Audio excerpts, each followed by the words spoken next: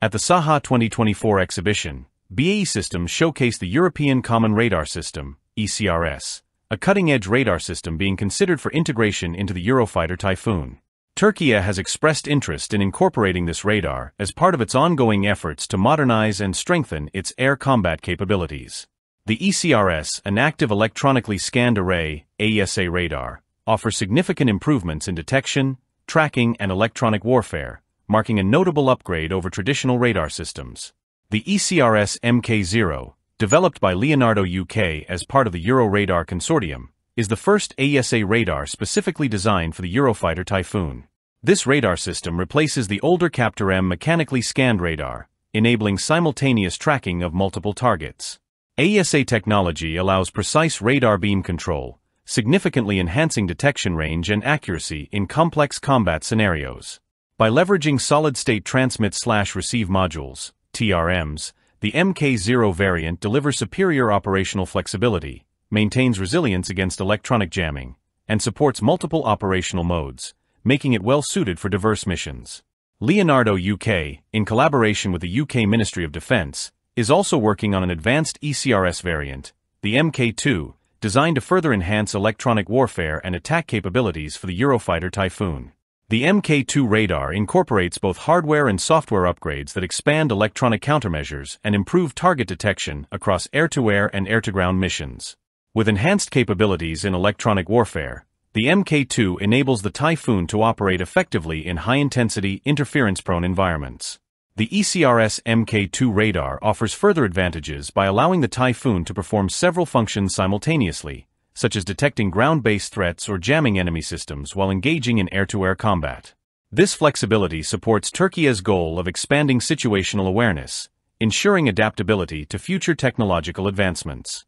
In addition to evaluating the ECRS radar, Türkiye is actively negotiating a potential acquisition of 40 Eurofighter Typhoon jets from the Eurofighter consortium, which includes Germany, the UK, Spain, and Italy. This potential purchase aligns with Türkiye's strategic objective to modernize its air fleet amidst regional challenges. The Eurofighter Typhoon is viewed as an interim solution as Türkiye continues developing its indigenous fighter jet, the Kan. Germany recently approved technical negotiations with Türkiye after initial hesitation, indicating progress toward a deal. The negotiations have accelerated partly due to Türkiye's challenges in securing F-16 upgrades from the US, following its acquisition of Russia's S-400 air defense system. Valued between €8 billion and €10 billion, this Eurofighter Typhoon deal would reinforce Türkiye's role within NATO while enhancing air superiority in key regions, such as the Eastern Mediterranean.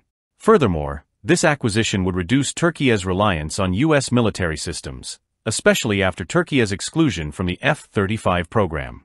Should Türkiye proceed with the ECRS radar integration into its Typhoon fleet, it will provide a substantial boost to the Air Force's combat capabilities. The AESA radar's long-range detection and advanced electronic warfare functions support a range of complex combat operations.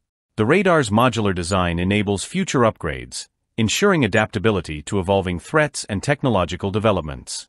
With the ECRS Mk2 variant, Türkiye's Typhoons would gain a competitive edge in electronic warfare, enhancing situational awareness and enabling simultaneous engagement with multiple air and ground targets.